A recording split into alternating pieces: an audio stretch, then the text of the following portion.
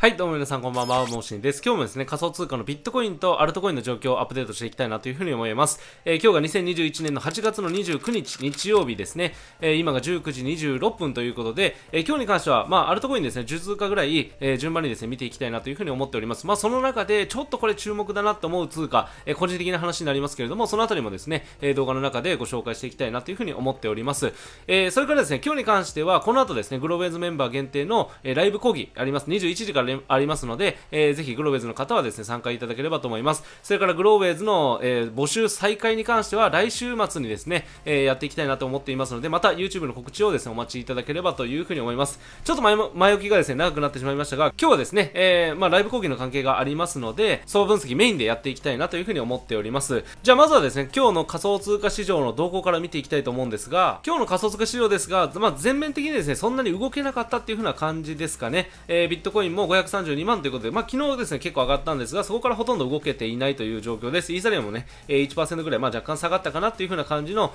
状況となっております。この中でちょっとね面白い動きしたのがビットコインキャッシュなんですね。そのあたりは相場分析の中でお伝えしていきますけれども、それから BAT だったりとかね、そのあたりの国内銘柄に関してもちょっと注目の動きをですねしているものがありますので、そのあたりをですね、重点的に見ていこうかなという風に思っております。じゃあまずはですね早速ですけれども、今日はですね、相場分析メインということですので、まずはですねビットコインの、冷やしチャートから見ていきたいと思います。今のビットコインですね48,500ドルということで、日本円でいうと531万円付近で、推移しているという状況ですね。これ冷やしチャートなんですけど、冷やしの中でも、この上昇平行チャンネルの中で動いていて、この下限値ラインですね、ここを割り込むかどうかっていう風な感じになっていたわけですけれども、パウエル議長の発言を受けて一気に急進して、そこからですね、この土日ではそんなに動けていないという風な感じになっているということですね。ちょっとこのあたり4時間足で短期的なところを見ていきたいと思うんですが、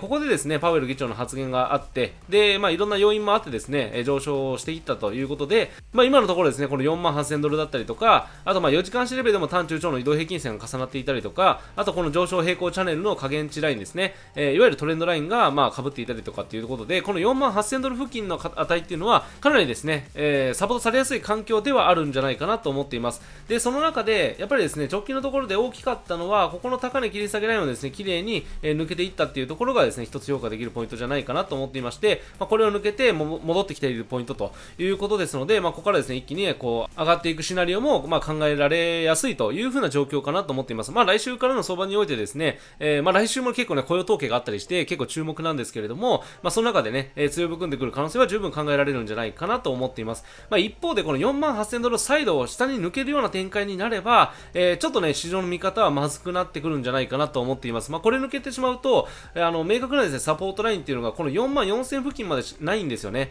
44,000まで行くと4時間足レベルの 200MA があったりとかするんですけれども、ちょっとね48,000抜けると市場の目線は厳しくなってくるかなと思うんですが、個人的な予想としてはやっぱり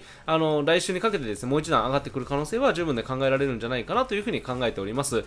こからイーサリアムですね見ていきたいと思うんですが、イーサリアムはまだ動けていません。こちらに関しては昨日の動画の通りですね、移動平均線がやっぱり横ばいですのでなかなか上に行けないと、その中で、移動平均線がですね若干こう上向きに変わってきたりとか、あとは200日移動200MA ですね、200MA がこう被ってきたりするポイントの中で、この箱をですねピンクの箱を抜けていくような展開になる可能性はあるということですね。で、そういった移動平均線の位置関係だったりとか向きとかね、そういったところを判断しながらこのボックスをですねそろそろ抜けるということで、ブレイクのですね準備で打診でエントリーしていくとかっていうところがですね、視野に入ってくるような感じになってくるんじゃないかなと思っています。で、このボックス抜ければねかなりこれは強い、というかね大きく上昇する可能性はあるんじゃないかなと思っていまして、こんな感じなんですよね。イーサリアムに関しては直近、過去最高値を含めて4300ドルっていうところがありますけれども、ここに向けてこのねボックスを抜けたところからっていうのはそんなに大きなですね、抵抗ラインが引けないんですよね。なので、これ抜けると一気にですねこの4000ドル付近まで上昇する可能性があるということで、ここはですね相当ロングがね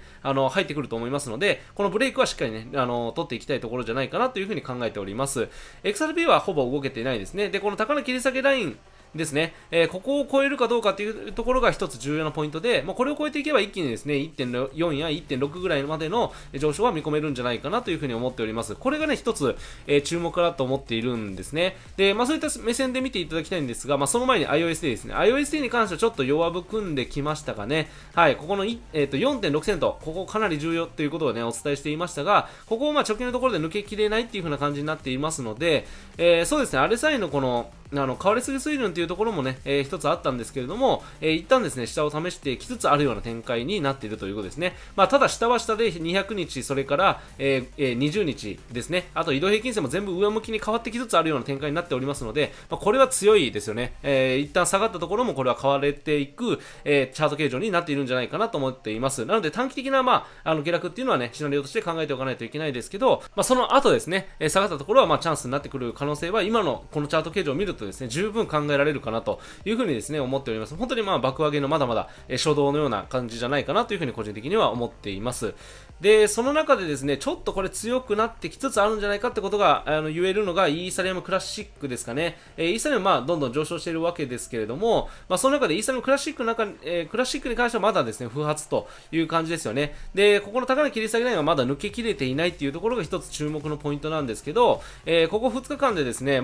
ピンバーみたいな形を2つつけています。で、他の通貨はですね、どんどん下げているような展開になっているわけですけれども、この直近の週末ですね。ただ、イーサリアムクラシックに関してはここを下げていないんですね。安値切り上げているっていうところがあります。なので、ちょっとね、来週にかけてここをね、超えるような展開になれば、一気にですね、上値が広がってきて、まずはこの78ドルというところが注目されるわけですけど、これを超えれば一気に100を超えるぐらいのですね、上昇に、向かっていく可能性があるということで、ちょっとここはですね、注目したいところじゃないかなと思っています。で、同じくですね、BAT に関しても、BAT に関してはちょっと三角持ち合いみたいな形になっていますけれども、何せですね、冷やしレベルでここのですね、この高値切り下げラインというところが相当意識されています。で、今のところ BAT に関しては、この20日移動平均線にもサポートされて、どっちにもいけないという風な展開の中で、週明けをですね、迎えるということで、来週の早い段階でどっちかにですね、大きな方向が切られる可能性は十分考えられるかなと思います。その中で、ここの水平線ですね、75セント付近の、この水平線だったりとか、移動平均線ももう全部上向きに変わってきつ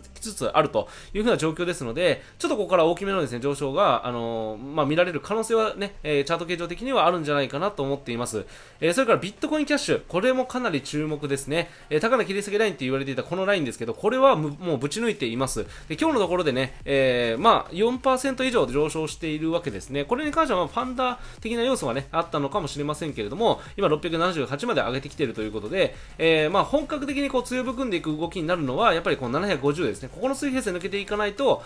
これ以上のですね、上昇っていうのは見込めないわけですけれども、その中で、やっぱり移動平均線の形状、完全に上向きに変わってきつつあるような状況の中で、今日一段ね、上昇してきたというところはかなり評価できるポイントじゃないかなと思っています。直近のこの高値ですね、700ドル付近、ここで若干頭打ちになっていますけれども、これを抜けるような展開に、週明けになって、そこから一気にね、750も抜けていくというようなシナリオは十分ね、考えられるかなというふうに思っております。で、エンジンコインも同じくなんですよね。ここの高値切り下げラインというところに関しては、もう抜けています。なので、あと、2ドルのね、この水平線、今が 2.03 ドルで動いていますけど、この2ドルの水平線も綺麗に抜けていると。で、移動平均線も完全に全て上向き、パーフェクトオーダーの形に、近い形になっていますので、ここから本当に一気にね、上昇していく可能性は十分考えられるんじゃないかなと思っています。